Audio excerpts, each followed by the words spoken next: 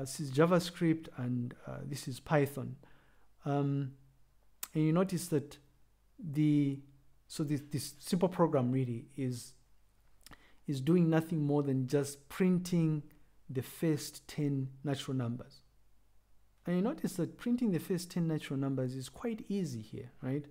All I need is 3 lines of code for me to be able to print the first 10 natural numbers. I don't know if 0 is a natural number, but that's besides the point. But you immediately notice that the building blocks that I'm working with here are readable, right? So things like for, var, number, equals. If you've done maths, you know what equals is. If you've done maths, you know what this greater or equal to sign means, right? This is besides the point here. But there's a whole range of programming languages that are available out there, hundreds of them. I dare you to just do a simple search for list of high-level programming languages, and you'll be amazed as to how many there are out there, right?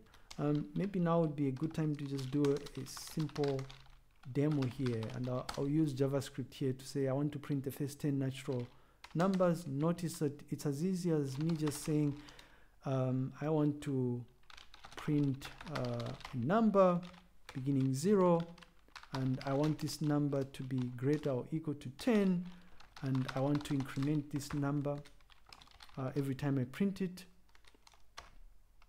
And then I want to log the number, right?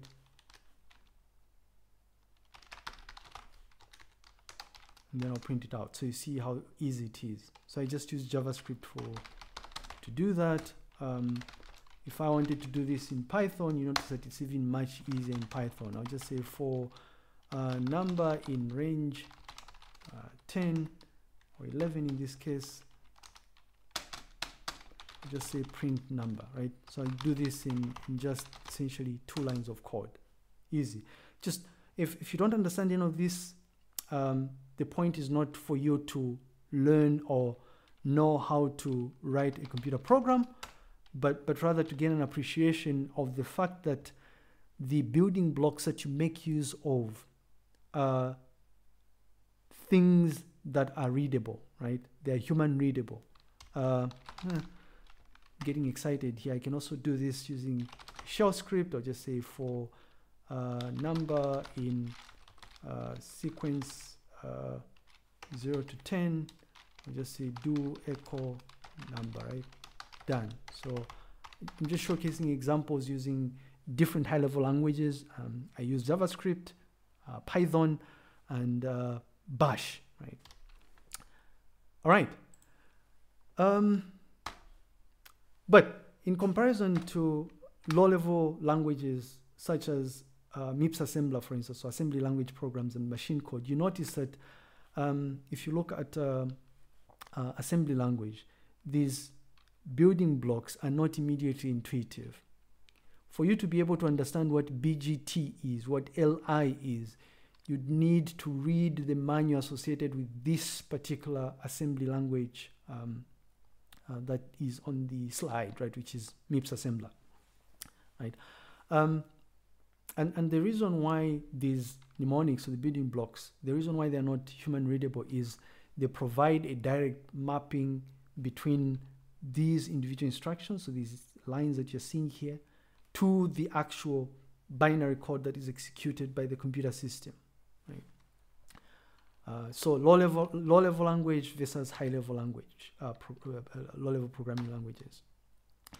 But you notice that even as you look at the so-called low-level programming languages, you immediately realize that there's still a difference, right? So this screenshot here is showcasing a mapping between what you're seeing on the far left of the screenshot is hexadecimal representation of the machine code, which is, for MIPS, it's represented using 32 bits, but it is presented alongside the assembly instruction, right, associated with this particular program. Again, this program really that you're seeing on the screenshot does the same thing as these programs that I was showcasing, right? It's the same exact thing, right? Maybe another example would be good here. So if I was to fire up this MIPS simulator here, and if I load and I hope I get to the point, okay, assembler. If I load this program, right?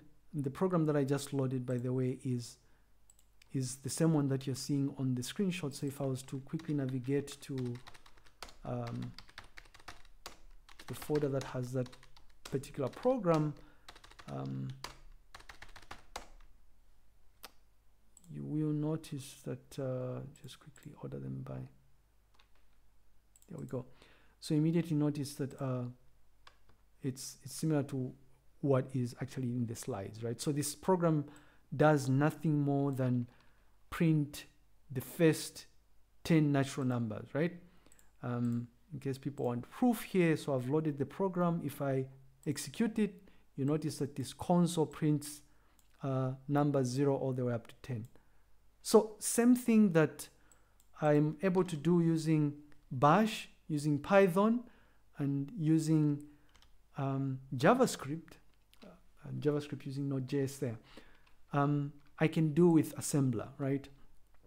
But in case you haven't noticed, you immediately realize that as you abstract the native language even more, the number of lines of code that you need to do the same thing is significantly reduced, right?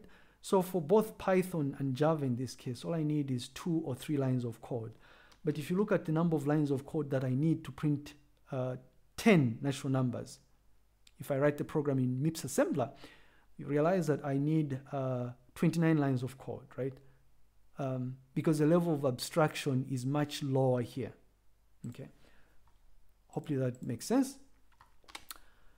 It gets even better though. So what the computer actually works with is not the assembly language instructions, but rather the ones and zeros, the binary, right? The streams of ones and zeros, the binary code.